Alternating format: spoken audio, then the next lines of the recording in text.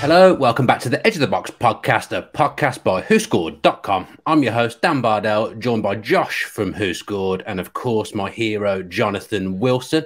And Josh, we are going to start with the Premier League team of midweek. Yep, unfortunately, a spoiler for Manchester United fans. There's no one in there from them, even though they won 3 in a row. But yeah, I'll kickstart it. It's Neto in goal. He got a clean sheet on debut as Bournemouth responded from a 9-0 defeat to Liverpool with a 0-0 draw with Wolves. Into the back four, we've got Nathan Patterson at right back. He did really well against an informed Jack Harrison as Everton drew with Leeds. He made 8 tackles and 8 clearances. John Stones is one of 6 Manchester City players. He got an assist on top of Man City's 6-0 win. Johnny Evans, I thought people went a bit overboard on Manchester United's performance in the first half last night. They didn't really play that well, I didn't think, but Leicester were just so bad. He, apart from being left in no man's land for the goal, he did deal, I think, with Rashford pretty easily. Cancelo, he obviously scored that peach of a goal against Forest. For someone that's so good technically, it does surprise me that he's only scored 2 goals from 135 shots in the Premier League in his career for Man City. Bernardo Silva is on the right wing, and then we've got Souček in midfield. A good goal for him, I think, because it did seem like he was starting to drift a little bit for West Ham. He scored the equaliser against Tottenham. Gundogan is the second central midfielder. Then we've got Martinelli completing the midfield. He's had a great start. He's got 3 goals in his first 5 appearances. And then up front, it's Manchester City players. It's Haaland, who scored his 2nd hat-trick in a row. We'll talk a bit more about him later on in the show. And then Julian Alvarez was actually beat Haaland to our Player of the Week award. It was his full debut for City. He scored twice. And I think what Manchester City fans got to see again was that he's just going to be such a great option for them going forward. I think, especially when Manchester City were pressing Forest, he was just relentless. He made 3 tackles, and I'm sure City fans are going to see a lot more of him as the fixtures start to come thick and fast. Yeah, really looking forward to going to Villa Park tomorrow and seeing those Manchester City players in action. That's going to be an absolute thrill for me. Jonathan, anything you take umbrage with in that team? No, happy fine. with that. Yeah, happy with that. It's a good start to the podcast. You don't care about the team, really, and you didn't really care when I said that you were my hero, Ed. Literally, your face did not move one bit when I said that in the intro. Well, you say it every week. It's kind of, it's getting... Every week I'm just looking for a reaction, and I just don't get it. Just don't get any reactions. Really playing hard to get, Jonathan. Let's start then with Manchester United against Arsenal. I've got a question for you, Jonathan, to start with. When this was like the fiercest game in the Premier League, do you think that's like the fiercest game ever, that Manchester United and Arsenal, when they were both gunning for the league at the same time? Do you think that's the fiercest like set fixture that there's ever been? Vieira v Keane, etc. I mean, it was really good. Was it the fiercest ever? I mean, you think back to some of those food at each other. Think back to those Sunderland Aston Villa games from the 1890s. And I don't want to talk about Villa. Villa were good in the 1890s. Yeah, I think the Villa team in the 1890s would do better than the Villa team are doing now, and they're all dead. So that tells you everything you need to know about Villa. I mean, that rivalry was so intense that I mean, as I'm sure you're aware, that the highly controversial 1913 Cup final when Villa disgracefully won 1-0. Sunderland was so outraged that they refused to play in the Community Shield the following year Charity Shield against Villa. I'll ask my dad about it. He can't be that old, surely, is he? He's not far off. He walks like he's not far off. But you think of things like Reyes getting kicked all over the place, the clashes in the tunnel. So yeah, that rivalry 20 years ago, and the fact that Ferguson and Wenger genuinely, I mean, they clearly are fine with each other now, but at the time they clearly did hate each other. And Ferguson had a way of getting under Wenger's skin. I know people have tried to sort of pretend that the Conte-Tuchel thing is, nowhere near. That was a flashpoint they were both laughing about 5 minutes later. A good bit of hatred is not a bad thing. And I think especially when the teams are quite a long way apart geographically, so it doesn't sort of have that same potential sort of spill over into sort of street violence on a Friday night or anything like that. Yeah, it'll never be the same. But like this, I think this will be a good game actually at the weekend. But that kind of rivalry will never be the same. Josh, are you old enough to remember that rivalry at its peak? I am old enough. Yeah, I'm 28 years old, so yeah, I remember it well. Okay. And they were good times. Good times. Yeah, good times, successful times for both as well. Josh, most money ever spent by Manchester United in a transfer window. What's your assessment of it? I mean, you had them in the top 4 before they'd really signed anyone when we did our preview show, so they must be going to win the league now. Yeah, I don't know, I've got mixed feelings about it. Just on Anthony to start with, I think you watch United play and they clearly need someone to strengthen that forward line. I think you've got Anthony Elanga, who, for all of his hard work, he isn't a starter for a club like Manchester United, or shouldn't be for where Manchester United are trying to go. Rashford and Sancho are still only really showing flashes here and there. I think Sancho's he's settling now, but I think he's not really had an impact in any of the second halves so far this season. And obviously you've got Martial, who's missed 4 of their opening 5 games, was for sale at the start of the summer, and Cristiano Ronaldo, who also, if he had his way, wouldn't be there either. So Ten Hag needed someone to help that forward line, and I think it's crucial that Anthony, he knows exactly, he comes in and he knows exactly what Ten Hag will want. And I know people say you shouldn't care about the price because it's not your money, but I still think it's important. I still think it's the reputation of the club, and it affects how you go about doing your business in the future. And I don't think there's any way in any life that an Eredivisie player should be worth 100 million euros to make him the second most expensive player for Manchester United, one of the most expensive players in the world of all time.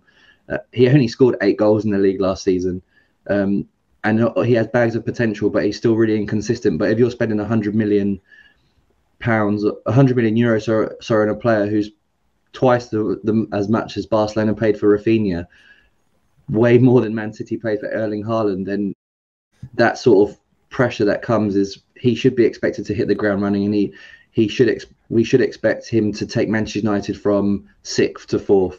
But will he do that? I don't think so, because he's still very inconsistent. But I think it's important that he's going to be like a lightning rod, I think, in the Manchester United forward line. I think he's going to bring power, pace, directness, skills. Fans are going to love him. He's going to die for the shirt. But as much as Man United, they've spent way too much on him there. But we'll see how he gets on. And in the other signings, I guess we've got Eriksen on a free, which is a good signing, I think. He's the only technician that Manchester United have in midfield of all their options. Casemiro, we're still yet to see what's really expected of him, just because, like we said last weekend, they went from wanting Frankie de Jong all summer to then signing Casemiro, who's a complete opposite player. Lisandro Martinez has looked really good. I've actually really enjoyed how Manchester United's back 4 has sort of gelled so far this season. They just seem to love defending, which hasn't been the case. The reactions that they've given is sort of given off the Italian national team vibes, celebrating sort of every block, every tackle, every clearance. But yeah, mixed feelings on the summer window, because we've not addressed the goalkeeper situation. We don't have a goalkeeper that can pass out from the back, which Ten Hag would obviously prefer. And obviously Ronaldo's still there. At one point in the season, there's going to be a story that he's not happy. So we're just going to have to see how Ten Hag deals with that. What about you, Jonathan? I know they have overspent for Anthony, but he's a player that the manager wanted, and I always think, if you're going to take the time to get in a specific manager that you want, you should back him with the players that he wants. So I would say that's a good thing.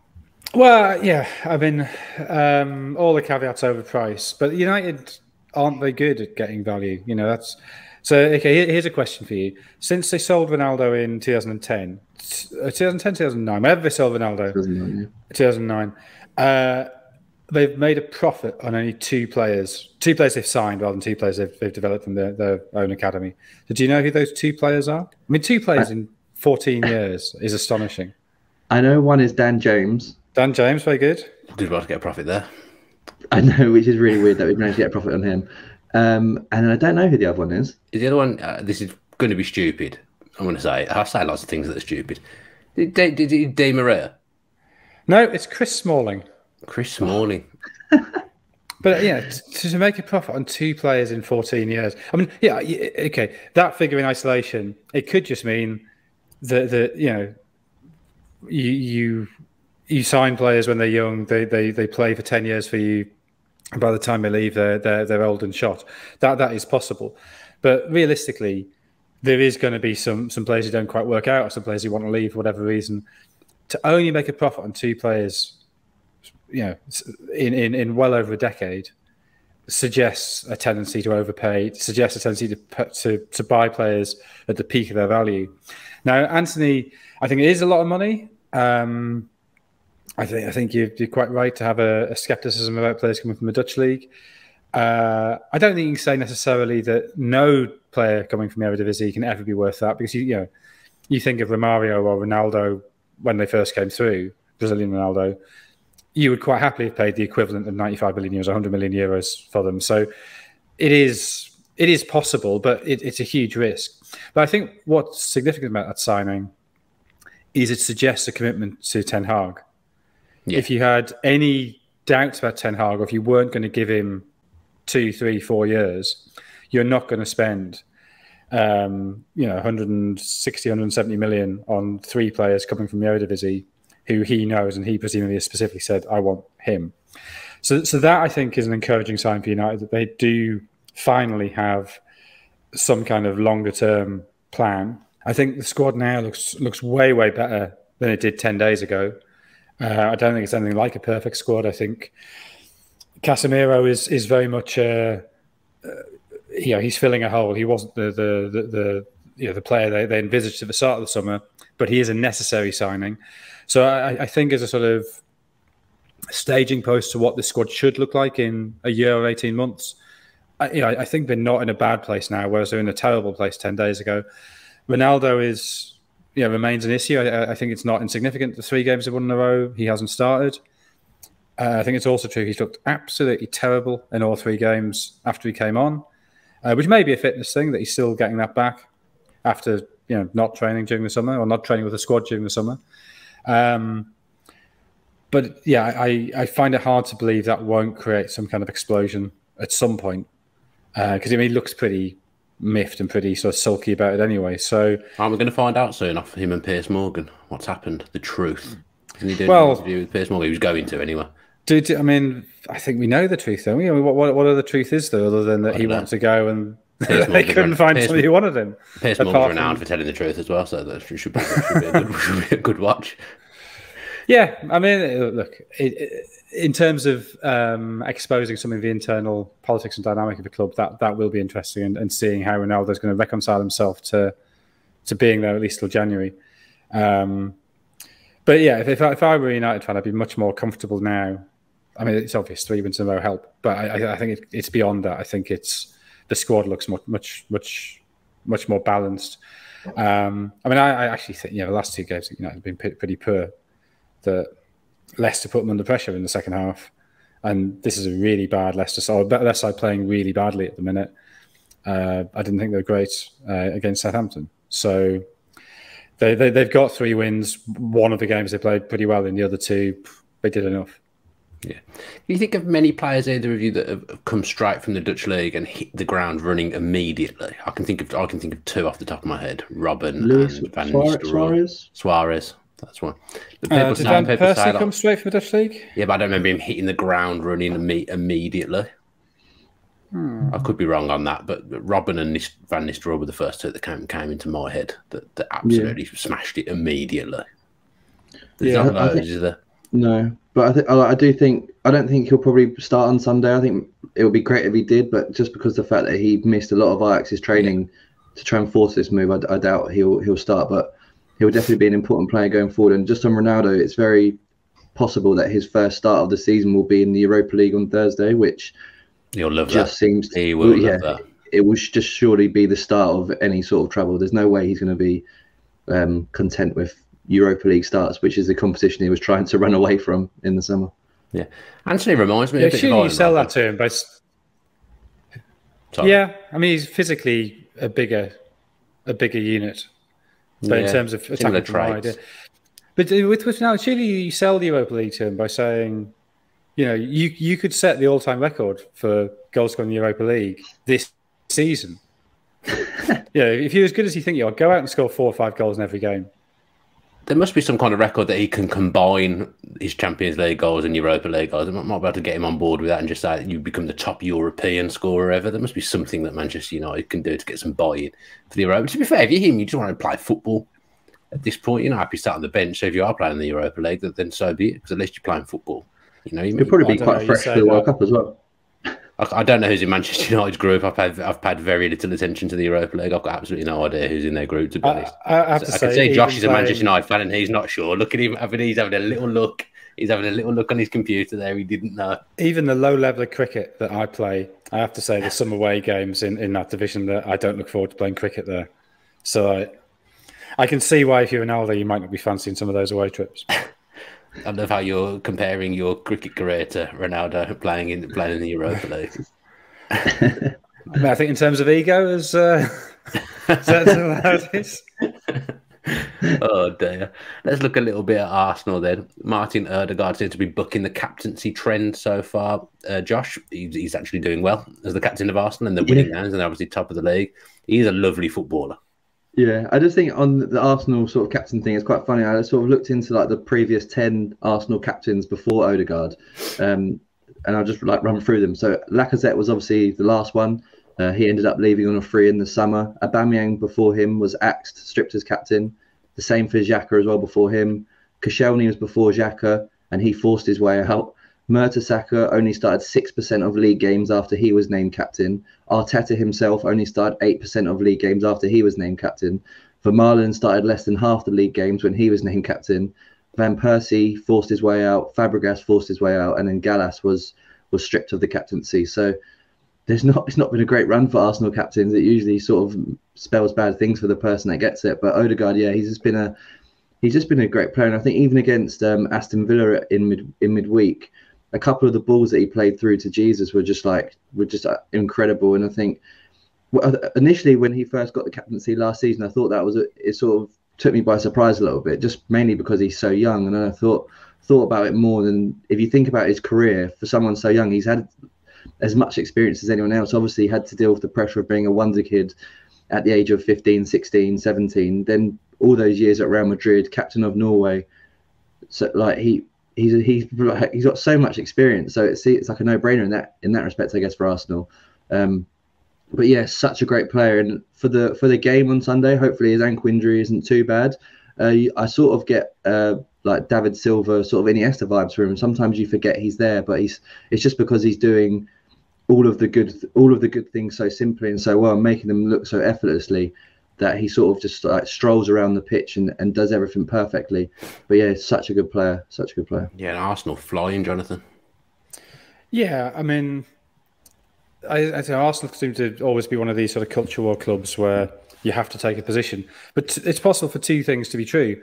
They have played pretty well so far, and they have won 5 out of 5.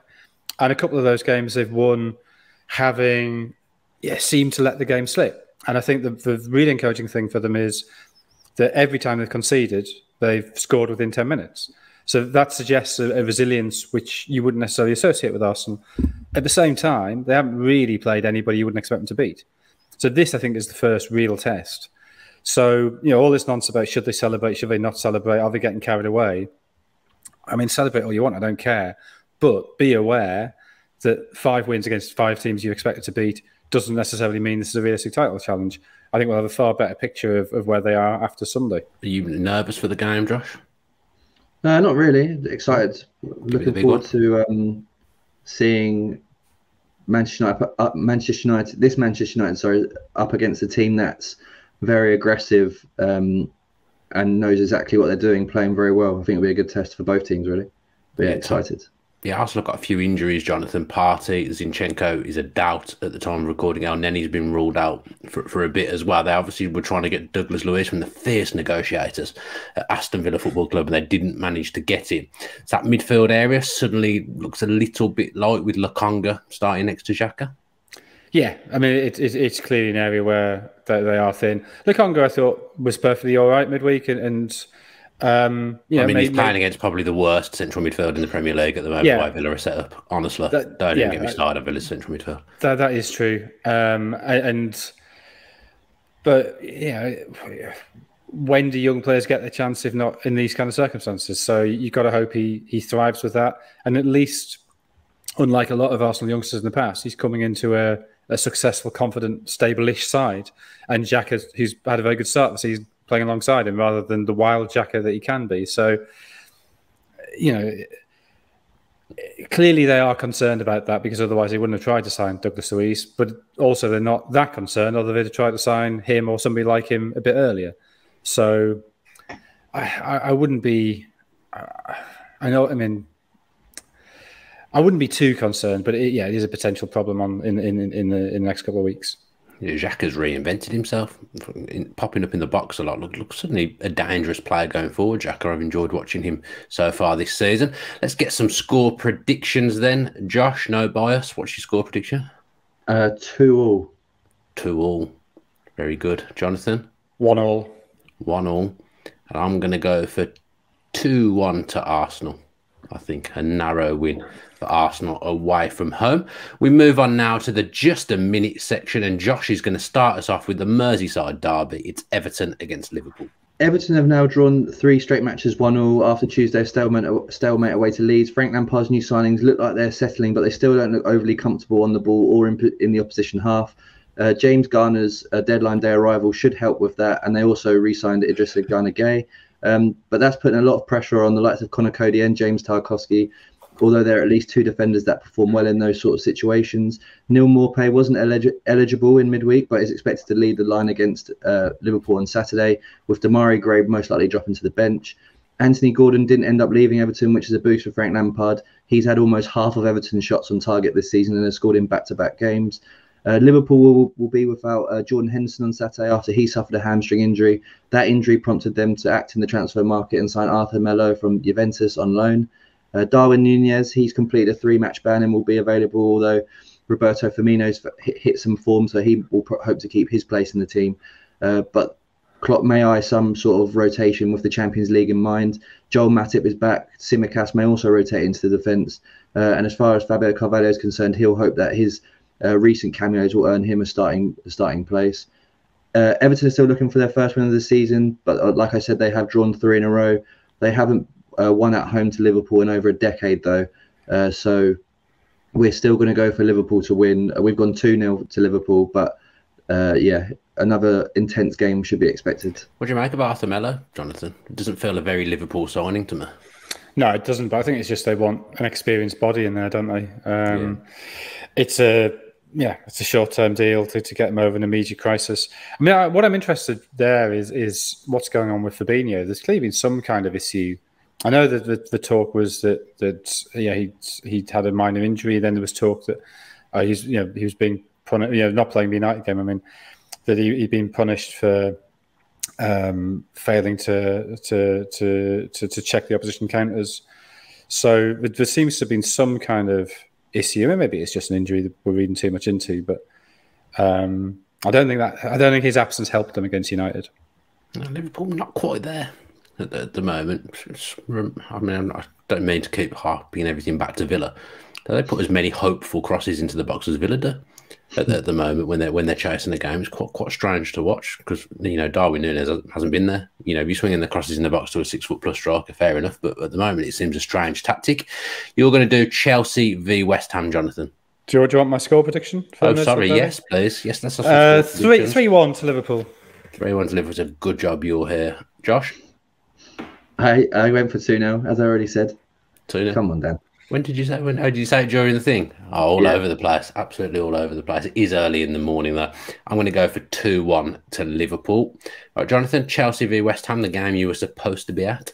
Yeah, I think this is. I think it's a really difficult game to call. Chelsea have been really unimpressive this season. The away games at Leeds and Southampton, particularly, they were poor. But then they were really good against Tottenham and should have won that game and didn't. West Ham have improved recently. Whether beating Villa carries much credit these days, I'm not sure. Nope. But played well against Spurs in that 1-1 draw. You look at them, you worry about their signings, that they're very un-David Moyes signings. They brought in 4 players from France. Number 2, they have brought in one from Italy, and then the 2 they have brought in from English clubs. Cornet, who less than a season at Burnley, and Emerson Palmieri, who I think started 20 games for Chelsea. So it's not a sort of British core to the squad. Whether they respond to Moyes' methods, whether he knows how to get the best out of them, that worries me slightly. Kante, Ruben Loftus-Cheek out, Reece James is a doubt, Johnson and Aguerd out, Scamacca's a doubt. Chelsea won at 1-0 last season, and I'm going to say 1-0 again to Chelsea. So 1-1 from me. Josh? I went for 1-0 as well. Like Jonathan said, it's a tough game to call because neither side are really there at the moment.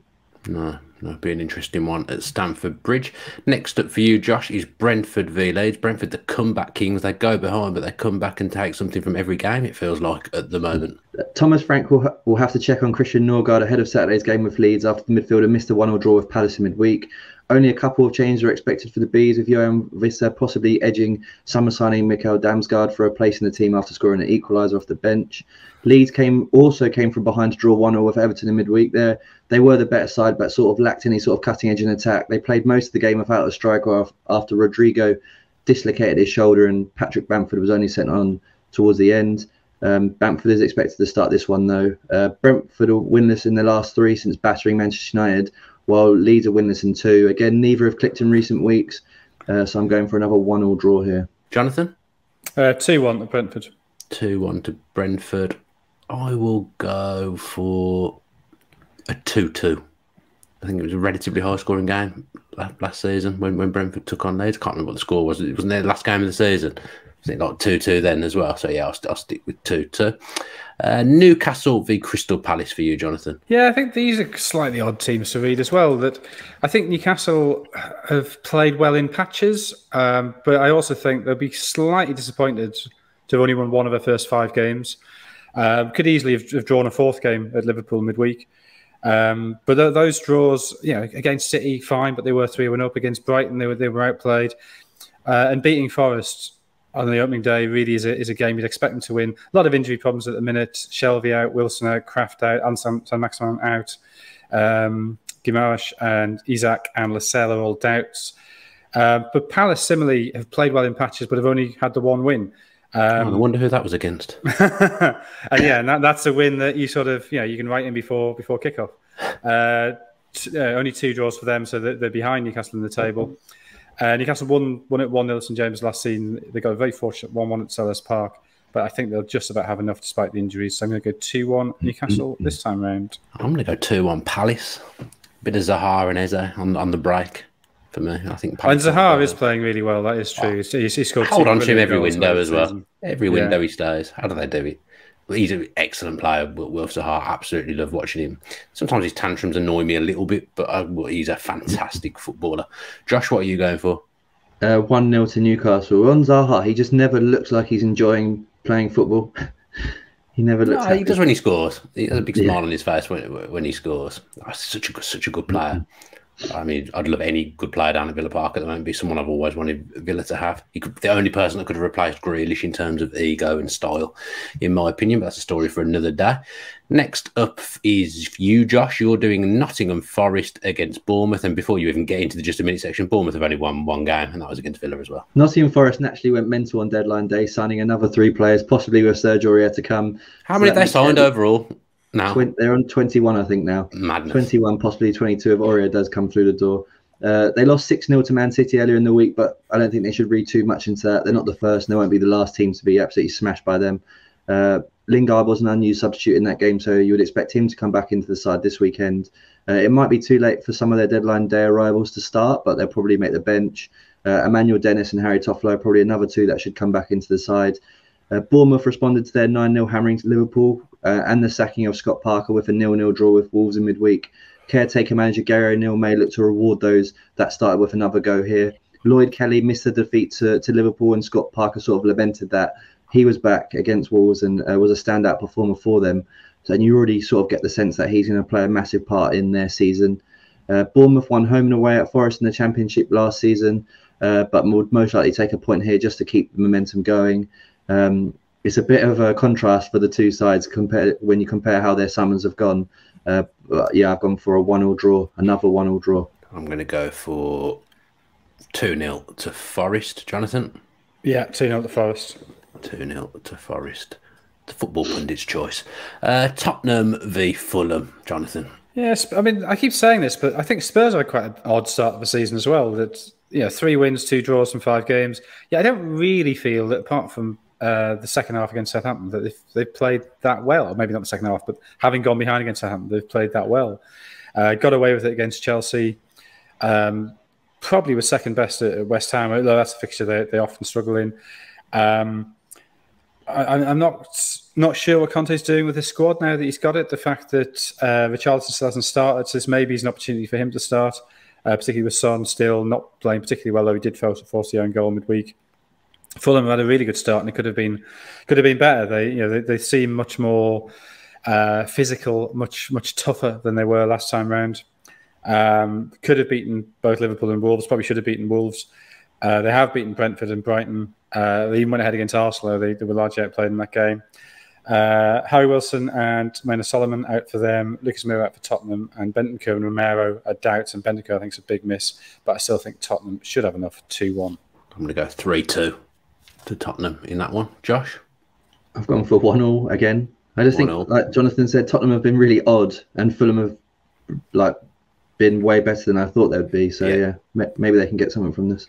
Fulham are excellent, and I'm going to mention him every week. João Paulinho, what a player! He's such a good signing that was. And obviously, you all saw that I tried to get Fulham involved in our team day out. I tried to reach out to them on Twitter, ignored so far, but that won't deter me. I'll be back to try and make that happen at Craven Cottage. We could just buy tickets like normal people. It's not what we do here. It's not what we do here, Jonathan. I can't have you pay. I can't have you paying for I'm a man of the people. No, I need to put my hand in my pocket.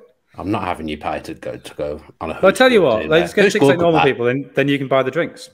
Who scored could pay, couldn't they? That would make more sense. I'm up for that. Yeah. Down to Martin. If not, Martin would be a good organizer, if nothing else. It'd be a shambles when he got there, but I think he'd take it on. Do you get what I mean? He'd take on the organising, but there'd be something wrong when you got there. But he'd take it on with aplomb. He would have forgot all the tickets. He would have just done something. He'll do something stupid. Say hello to Martin for me, please. Right then, Wolves against Southampton is your last one, Josh. New signing Sasha Kleidic should be unleashed from the start here against Wolves. I think they've looked very impressive up until they hit the penalty box, and that's sort of been their problem since the start of last season as well.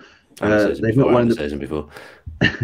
They've not won in the Premier League and have failed to score in 3 of their first 5 league matches. So that sort of tells you everything about their struggles. But yeah, hopefully he'll start and sort of provide the goals that they need.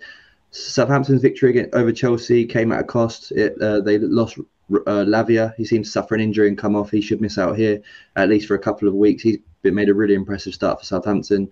Aribo is expected to replace him in the side. Jallo will probably hope to keep his place in the side after he started in midweek. Moussa Djenepo is an option to come into the side if fresh legs are required. But yeah, Southampton should be in pretty good moods after coming from behind. But they've actually failed to win any of their last 6 at Wolves. And if Kleidic can hit the ground running, then I think Wolves are onto a good thing there. And I'm going to back them for the 1-0 win. Yeah, I'll go Wolves 2-0 because I always predict them to lose 1-0. And yeah, I'll go for them to win 2-0 at this point. Jonathan? 1-1. 1-1. And then finally, it's Brighton and Hove Albion v Leicester. The big news, who scored favourite? Billy Gilmour getting a permanent move. That's going to cement him as one of the top midfielders in the world, isn't it, Jonathan?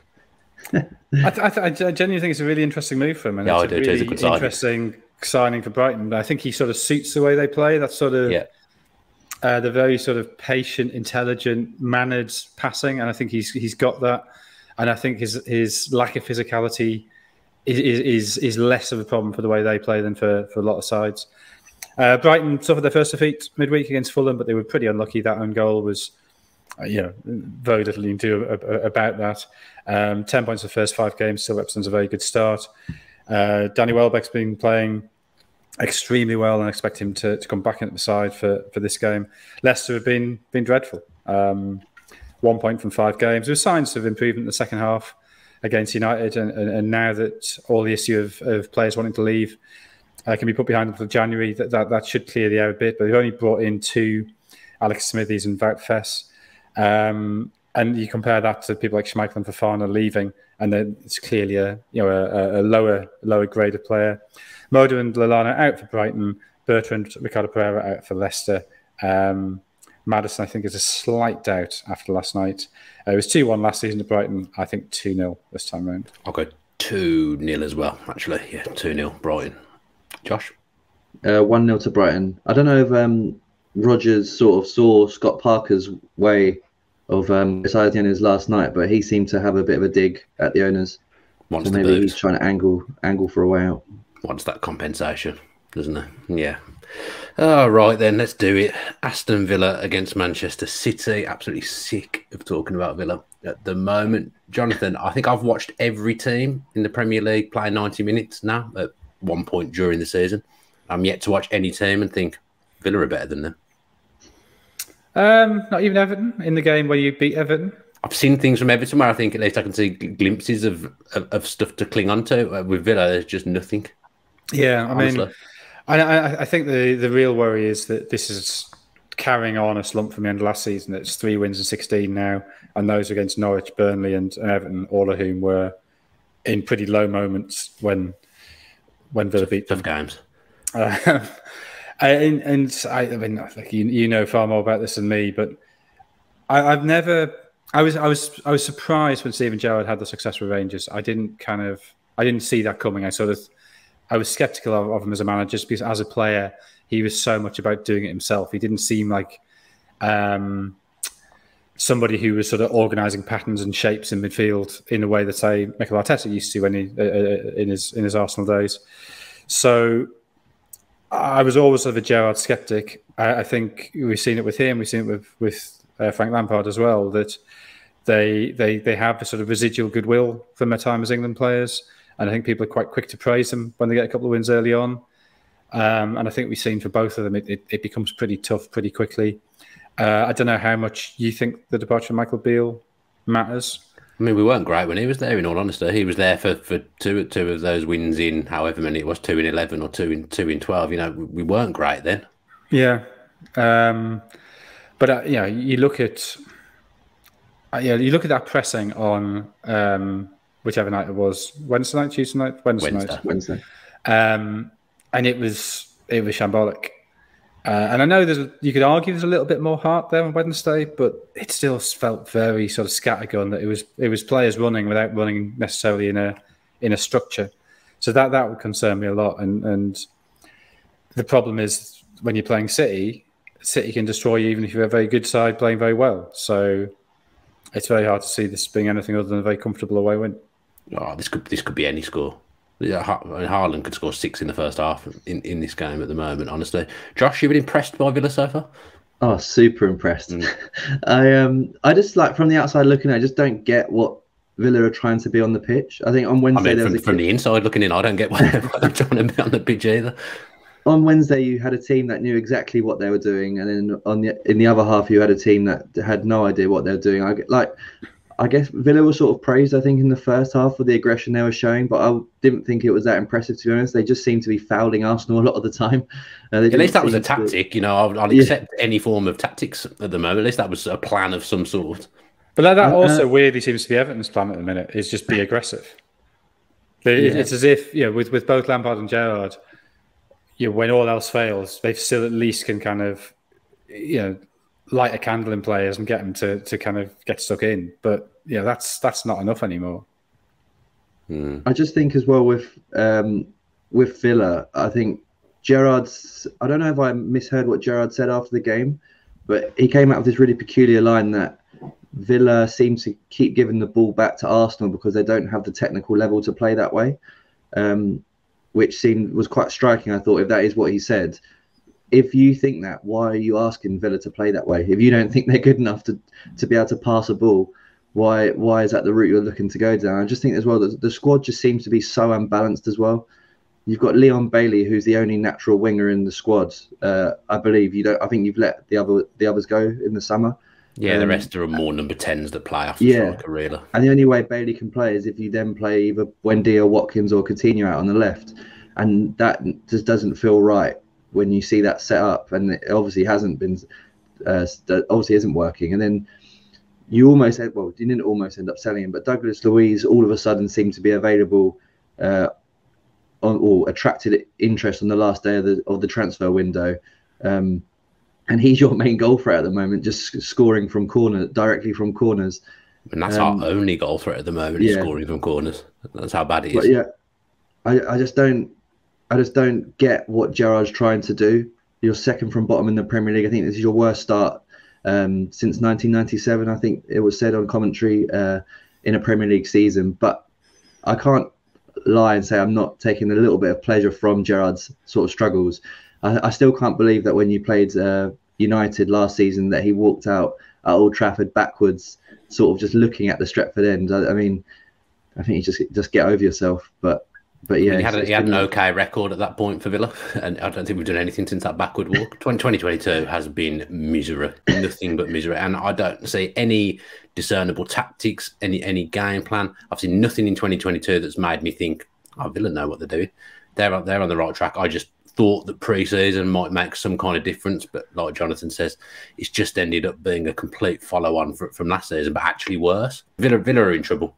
At the moment, big trouble. I'm severely worried. And of course, what you don't want when you're not playing well at all is Manchester City. I think if Gerrard loses, I think statistically, sorry, I say if Gerrard loses, I think if Villa lose to Manchester City, I think statistically he's our worst manager ever in terms of win rate.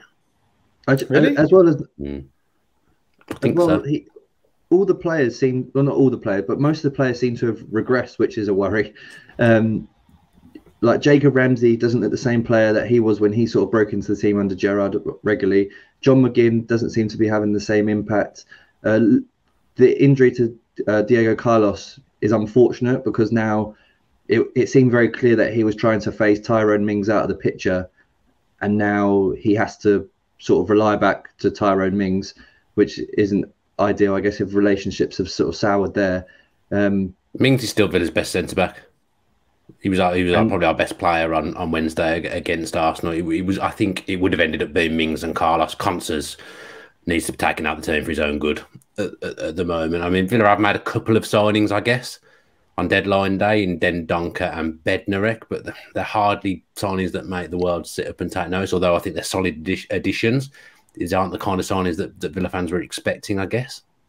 Yeah, and I think on paper, Villa's summer was sort of the summer that clubs would like to have. You get your, apart from obviously the deadline day signings, which I think is quite reactionary to what's happened so far, but yeah, on paper you had all your business done very early in the summer. I know that's tough for fans when it gets to sort of like the last month of the transfer window and you're watching all of these rivals go out and buy players and you're not doing anything, but that's because you've done all your business already, and in theory that should give the manager the whole summer to work with these players and have a better chance of starting the season well. But that's obviously not happened.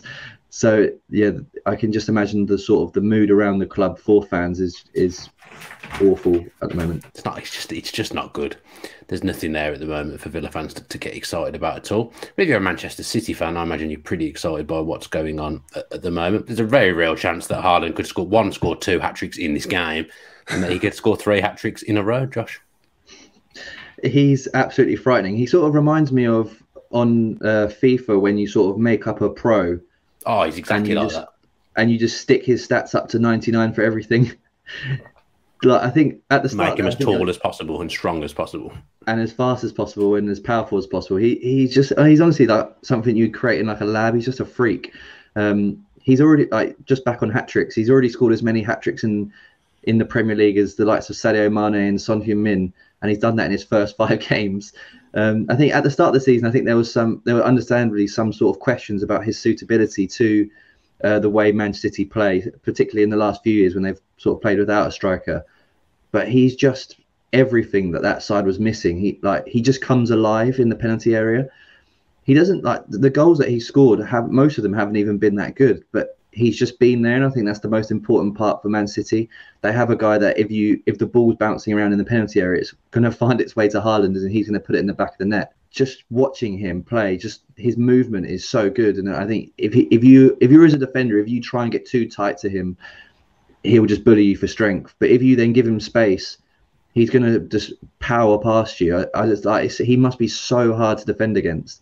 But yeah, the only reason he can't break the Premier League record for goals is if he is rotated too much or if he does get injured, because I think on current pace, he's going to end up, if he does play the full 38 games, which he's not, but say he was on current pace, he's going to score well over 60 goals this season, which sounds stupid, but then if you think it's Erling Haaland, then if he did play 38 games, he would probably score that many goals. I mean, my only hope, Jonathan, is that Pep might give him a rest.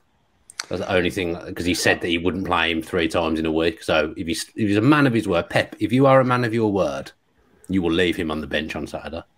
Yeah, You'll still win. I think this is a logical game to rest him for with the Champions League starting next week. Yeah. But yeah, Julian Alvarez was brilliant midweek as well. So, I mean, everything you say is true. He gives them options that they haven't previously had. My question still is, when they play really good sides, does that change in how they play make them more vulnerable?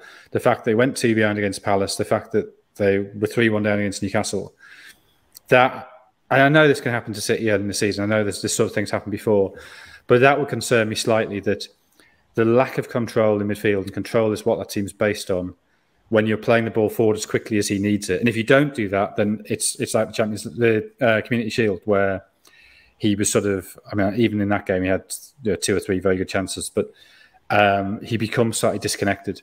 That would be my slight concern. I don't think, obviously, scoring back-to-back hat-tricks is great. Is bundling in goals against Forest what's going to make a difference for City this season? Well, no, it's not. They've been the top scorer in the Premier League the last 5 seasons. If they do that by scoring 90 goals or 100 goals or 150 goals, it doesn't really matter. What matters is when they play a Real Madrid or a Liverpool or the sort of teams that have been going out to you, even a Lyon, does he give them a ruthlessness that they haven't previously had? And what is the consequence of that loss of control in midfield? And what I think is really fascinating about this is the pattern has tended to be, historically, you get teams who are very good and very successful domestically who find they're too open in Europe, and then they become more cautious. So there's Ferguson's line after that 3-2 defeat at home to Real Madrid in the quarterfinal in 2000, where he said, and I think he was reflecting on this quite a bit later. He said, I realised that if you have 20 chances and the opposition have 5, you probably win. If you have 5 chances and the opposition have none, you can't lose. And I think in knockout football, in the Champions League, that is actually the most important thing. And what City have done seems to be to sacrifice the control to bring in somebody who's going to take more chances. It's going to make them more chaotic. Now, you can argue that control could make them predictable at times and made it possible for opponents to sort of hold them at, good opponents to hold them at arm's length, and that when games did become chaotic, City always struggled, and Haaland will allow them to win games that become chaotic. But that's a pretty major shift from what they've been doing. So maybe it'll work. I don't know. I find that fascinating, and I don't. Even if Haaland still scores 50 goals in the Premier League this season, I just don't think that really matters. That's not why he was bought. They were already scoring loads of goals in the Premier League. Let's have score predictions then. Josh, I'll come to you first. 4-1 to Man City. 4-1. You think Villa are going to score? Brave man. Jonathan? 4-0 to City. 4-0 to City. God. Come on, Dan. Go on, say it. Go 9. I was going to go 4-0 as well, but it just looks like I'm copying you all the time. But 5 then. Go on. I can't predict Villa. I mean, the reason I'm saying 4 is because I don't think Haaland will start. You still come on. Yeah. Yeah, we're running this 10 minutes. I'll go for 4-0 as well. That was what I was going to go with, so I'll go with it. God. I think, so just on Haaland again, I think what's quite scary is that, for Manchester City, is that he isn't going to the World Cup.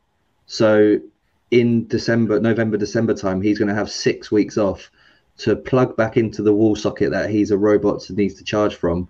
And then he's going to come out in 2023 just on fire. That does us then for this week's Edge of the Box. Thanks to Josh and Jonathan for joining me to chew the fat on the Premier League. Whichever games you're watching at the weekend, I hope you enjoy them. And if you are enjoying this podcast, then please subscribe to the channel with your post notifications on. Only one thing left to say, stay safe.